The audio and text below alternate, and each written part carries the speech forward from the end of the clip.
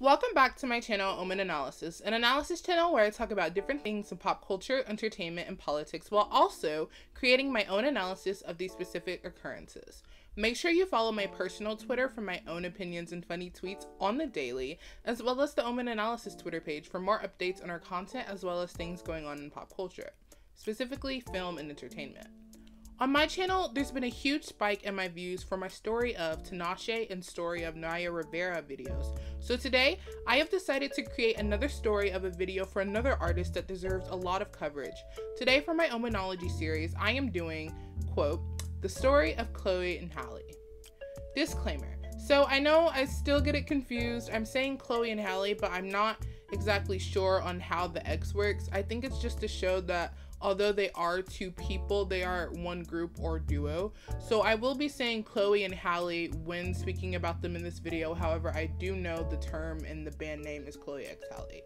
So yeah, but to specifically like specify, I know that it's Chloe Halle as the group name, but they are two different people. So I'm going to be saying Chloe and Halle during the duration of this video. Chloe Bailey was born on July 1st, 1998, and Halle Bailey was born on March 27, 2000. They were mostly raised in Atlanta, Georgia as kids and eventually moved out to Los Angeles in 2012. Growing up, they were child actresses and had minor roles in the films The Fighting Temptations and the Disney Channel original movie Let It Shine. At ages 13 and 11, Chloe and Halle launched a YouTube channel where they started uploading covers of popular songs on the internet. Their very first video was a cover of Best Thing I Never Had, a popular song by Beyonce. Keep in mind this, and as I mentioned a few minutes ago, how they had minor roles in the Fighting Temptations film with Beyonce, as I believe this provides full circle moments in their respective career. They made their official television debut on Ellen in 2012 as Chloe Halle, which is their official group name. They also competed on the Radio Disney music competition show Next Big Thing and ultimately won. As a result, they made an appearance on the then popular children's television show Austin and Ally, performing their song Unstoppable. They began gaining even more prominence as a duo after official television debuts. They uploaded different covers of popular 2013 songs such as Applause, We Can't Stop, Roar, and Wrecking Ball. YouTube is what truly led to their success. However, it provided a full circle moment in their careers. They uploaded a cover of the song Pretty Hurts by Beyonce, which caught the attention of the great artist herself. The rest is history. This, as I've stated previously multiple times, provides the full circle moment in Chloe and Halle's career. If you remember at the beginning of the video, I said to remember that they were also in the Fighting Temptations movie with Beyonce as little girls. This is what really provides the full circle moment for them. In 2015, Beyonce signed Chloe and Halle to Parkwood Entertainment on a 6-album deal for $1 million. This is how they began branding with Beyonce herself. They made a cameo appearance in Beyonce's critically acclaimed visual album Lemonade and even accepted a BET award on her behalf. From working with Beyonce as little kids on the set of Fighting Temptations to being signed by the most acclaimed artist of this century, they had truly begun to make it in this industry with such a huge industry cosign. Chloe and Halle made their official professional debut with the EP Sugar Symphony, which was released under Parkwood Entertainment. Their debut single and the EP's lead single, Drop, was performed at the BET Awards that same year in 2016. The EP was also accompanied by the second and final single, Fall, which was released in September 2016. They performed their singles at multiple places, including not only the BET Awards, but also they performed at Obama's keynote speech at South by Southwest. Chloe and Halle later served as the opening acts for the Beyonce Formation World Tour on the European leg, and Andra Day's Cheers to the Fall tour in late 2016. In the spring of 2017, Chloe and Halle released their critically acclaimed mixtape, The Two of Us, which featured new music mostly written and produced by the duo. The mixtape gained a lot of recognition and was recognized by the Rolling Stone magazine's Best R&B Albums of 2017 list. They performed the national anthem to begin the 2017 NFL Draft in that same year. Chloe and Halle recorded the theme song for the television series Grownish, entitled Grown, in December of 2017. They also have roles as series regulars on the popular show Grownish, which is centered around the lives of college students. Their song, The Kids Are Alright, was featured in the series debut. Grown and The Kids Are Alright served as the lead and second singles of Chloe and Halle's debut studio album, The Kids Are Alright, which they announced in late February 2018. Their single Warrior appeared on both the soundtrack for the film A Wrinkle in Time as well as their debut album. Chloe and Halle in 2018 got the chance to perform America the Beautiful at WrestleMania 34 in early April 2018. Chloe and Halle released their debut solo album, The Kids Are Alright, on March 23, 2018 to massive critical acclaim. Chloe and Halle announced that they would be the opening act for the US leg of Beyonce and Jay-Z's On the Run 2 tour alongside DJ Khaled.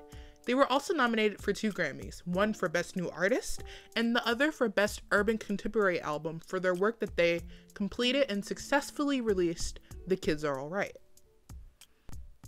In addition to being Grammy nominees, they also performed Where Is the Love at the Grammys and presented Best Rap Album to female rapper Cardi B. In July 2019, Disney announced that Halle Bailey had been cast as Princess Ariel in the upcoming live-action remake of The Little Mermaid, which was set to be directed by Rob Marshall. She is also expected to record and perform the soundtrack for The Little Mermaid. Halle's casting as The Little Mermaid sparked a lot of controversy online, as a bunch of racists on the internet claimed that because Halle was a young black woman who had been cast as Ariel, it wouldn't be interesting or true to the original character. Disney wrote an open letter defending Ariel and their choice of Halle Bailey for the character, and denouncing the racism that Halle had received and experienced online. They then also appeared that same year on Nick Cannon's comedy show Wildin' Out in July 2019. Now, we are here to the present. On April 17, 2020, Chloe and Halle and Sway Lee released Catch Up, a collaboration with Mike Will Made It alongside a lyric video. On May 14, 2020, the duo released Do It and announced their album Ungodly Hour. The next day, Forgive Me was announced as the second single, released along with a video. They released Ungodly Hour on June 12, 2020 to massive critical acclaim. The album debuted at number 16 on the Billboard 200 albums chart, which is the highest one of their albums that they have ever had. Do It also became the group's very first Hot 100 chart entry. They performed the song at the 31st GLAAD Media Awards as well as the 2020 BET Awards, which was where they performed Forgive Me for the first time. Amid the COVID-19 pandemic, Chloe and Halle also performed Do It on the Dear Class of 2020 virtual commencement event in early June 2020. The duo also performed the song on The Today Show and Jimmy Kimmel Live.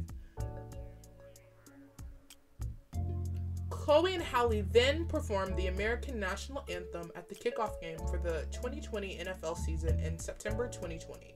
Chloe and Halle are now going viral constantly, with every single performance they have had during this unfortunate COVID-19 era in the world, but how could they not?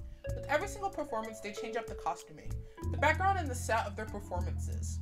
Chloe and Halle have really proved that you don't need to have unnecessary gimmicks and be surrounded by controversy in order to truly make it in the music industry. If you are good, then your work alone will speak for itself. Chloe and Halle have one of the most critically acclaimed albums of the year, and they have been giving this era their all in the midst of the massive pandemic. So, in conclusion, the lesson to be learned here is that if you really want to achieve something in life, be like Chloe and Halle and put your best work out there in the world. Never give up and always push yourself to be the best person possible. And if you're like me and are an aspiring creator, keep pushing for the best and maximum result, and you will definitely be successful one day. Thank you for watching another Omenology episode. Make sure you check out our other videos in the series as well as subscribing to us on here so you don't miss a beat. Lastly, follow the official Omeanalysis Twitter page for constant updates on pop culture and what we have coming for this channel and online. You can also visit us at omenanalysis.com for more information, creative edits, and web analysis on popular things going on in the world. Thank you and have a great day.